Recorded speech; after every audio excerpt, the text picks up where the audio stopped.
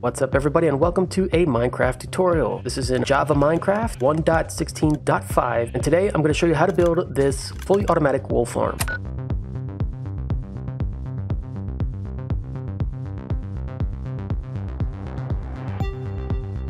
This fully automatic wool farm is 7 blocks wide by a chunk and a half long. However, it can be extended in any direction. This wool farm uses hopper minecarts to collect wool from the sheared sheep. The wool then gets placed into a dropper, which goes into this water elevator as the fastest method to collect the wool, and then it gets placed into these storage chests over here. This wool farm has a single redstone branch going straight down the center of the farm. Because of this, we can replicate one side of the farm directly on the opposite side, which in turn allows us to make this a more compact design. Trapdoors allow the sheep to be accessible in case you want to change their color, and if you want to get rid of the moving minecarts and make this a little bit more compact, you can switch the collection system over to a single minecart on top of a hopper being fed into a chest directly under each sheep.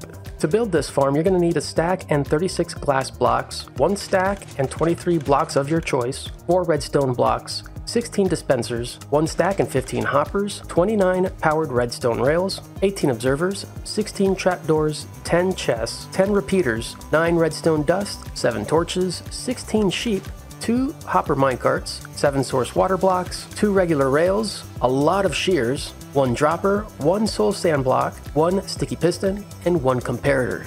To start building this, you're going to want to dig out a 5x17 area.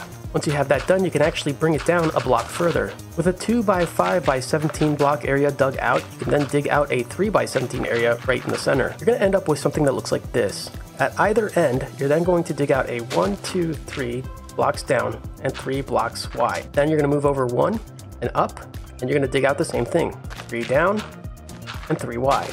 And then lastly, you're just going to move over to the center of this 3x3 and dig out 3 blocks down in the middle. You'll end up with something that looks like this. At the end here, you can actually place back 2 dirt blocks, and then you can actually remove 1, 2, 3 blocks from here, and then 1, 2, 3 blocks from right there. Grab a dropper and come over to this intersection or cross area right here. From this side, you're going to place the dropper looking at yourself right there. Grab a few hoppers and you're going to place one going into the back of that dropper and then another. Then you're going to go out to the sides like so, and then back to this dirt block on both sides. Should have something that looks like that. Then grab your redstone blocks and you're going to come 2 blocks from the hoppers, so knock that one out. Opposite side, knock out the second block. Then go to the far end and knock out the second to last block on both sides, just like that. Grab your powered rails and bring them all the way down until the second to last hopper. Skip that hopper and place another rail there. Do the same thing on the opposite side. You should see that the powered rails are all powered except for that last one that we skipped. Now grab your regular rails and place them on that hopper. Grab your block of your choice, place it at the end of that rail on both sides. You can then grab your hopper minecarts and place them on the powered rails that are not powered. Then what you're going to want to do is place grass blocks all the way down on top of the rails on both sides. Then what you're going to want to do is grab your observers, and you're going to start off not the block that's above the minecart, but the one over. So start here, placing the observers into that grass block, and then you're going to skip one, another, skip one, another, and so on. You'll reach the end and you should have 8 observers on one side, skipping every other block. You're going to do the same thing on the opposite side in the same space, just like this. Then grab some torches and you're going to find the exact center of all of these observers. So place one here, place one there, skipping a block every time, just like this. And this will prevent mobs from spawning down here, but also allow you to see if you're ever working down underneath the farm. Then what you're going to want to do is grab more grass blocks and you're going to put them between the observers. You're going to do the same thing on the opposite side. And this is just going to allow the grass to grow a lot faster to feed the sheep. Grab the building block of your choice and you're going to put one directly behind the observers, then one above the torch, behind the observers, above the torch, behind the observers, and so on. You're going to place your last blocks above these 4 hoppers. So you should have something that's looking like this so far. And then you're going to grab your repeaters and you're going to put one facing outwards here on 4 ticks. Turn around, do the same thing on 4 ticks. Then with the other repeaters, you're going to place one here and then on every single recessed block, and those can all be on one tick. Then grab your redstone dust, you're going to place those on top of those center blocks between the observers, and you're going to place a last one right there. Grab your dispensers and you're going to place those on the observers facing outward from the redstone dust. You're going to do that on both sides. Grab your glass blocks and you're going to place one here, and one here. And you're going to do that for every single dispenser. It's going to be like a zigzag type pattern with the glass. And then do that on the opposite side. Another zigzag of glass. Then build up that center row of glass between the dispenser and the outer row of glass. And you're going to do that to both sides. Then on top of the dispensers, you're going to build up one glass block. Grab the trapdoor of your choice and you're going to build it right there at that level, but you need it to be above this glass block. So let's bring that out one. And that's going to be there so that the sheep cannot jump out. And when it's folded down, it creates a nice flat surface for the wool not to be able to jump out from. So you're going to do that for every single sheep pen. Once you have all those in place, you can just fold them all down. This is going to be the best moment to get your sheep into the sheep pens if you're in survival, so build up a method for them to climb up and then just lure them in. In creative, we can just place down sheep just like this.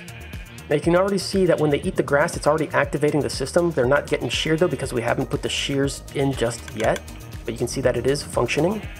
The minecarts are rolling. Grab your hoppers again, and you're going to place hoppers on either side of the dispenser, so you can put one going into the side and then another one up.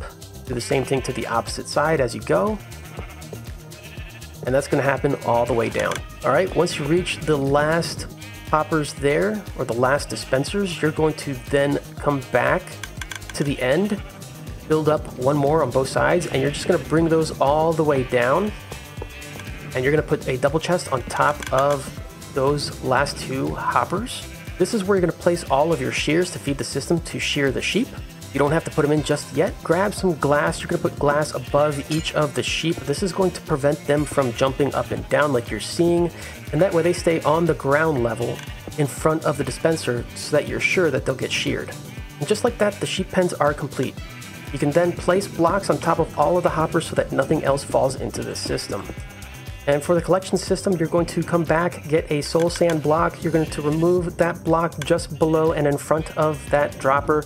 Place down the soul sand block right there. Get your glass blocks back, and you're going to go 1, 2, 3, 4, 5, 6, 7 on the sides.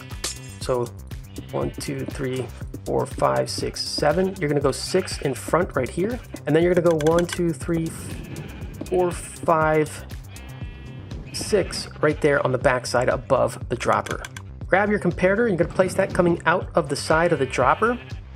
Grab a sticky piston, remove that block in front of the comparator, and then place the sticky piston there. Grab your observer. You're probably going to have to remove these 3 blocks here. Place your observer looking into that comparator, just like that. Then turn around, and you're going to have to place another observer facing the opposite direction so that the back is actually looking into that glass block. You can then fill this hole back up. Grab more chests. You're going to place 3 double chests on top of each other, just like this. Grab some hoppers. You're going to place 1 hopper going into each chest right in front of where that water column is going to be. Grab glass blocks. You're going to place 1, 2, 1, 2 on each side, and then 1 above that chest there. And then you can grab more and place 3 right up here. The last thing to do is to put some water into this system. Then of course you're probably going to have to remove one of these glass blocks to put the water in this system, so you're going to remove that one, come down in here, place 1, 2, 3, 4, 5, 6, and then the 7th water block is going to go right here, and it's going to spill over onto that hopper, which will allow all of the wool to be placed into these chests. Then you can place this glass block right there so that nothing flies out of the system. With that all done, all you got to do is make some shears, make a lot of shears, and you're just going to dump them all into these 2 chests right up here, like we said before. Once you do, you're going to start to hear all the sheep being sheared, and wool will start flowing through the system just like that. And that makes your wool farm complete. All you got to do is sit back, AFK, and just watch all of the wool go into your system. You can open up the trapdoors, dye your sheep different color, and it's just that easy. And that's it. That is your fully automatic AFK wool farm. I hope you guys liked this video. Hope you guys liked this tutorial. If you did, drop me a like. Let me know your thoughts down in the comments field below. Be sure to check out the description for cool things like links to my Discord or my Patreon. And I'll see y'all next time in the next Minecraft tutorial. Thanks for watching. Thanks for your support. I'll see you later.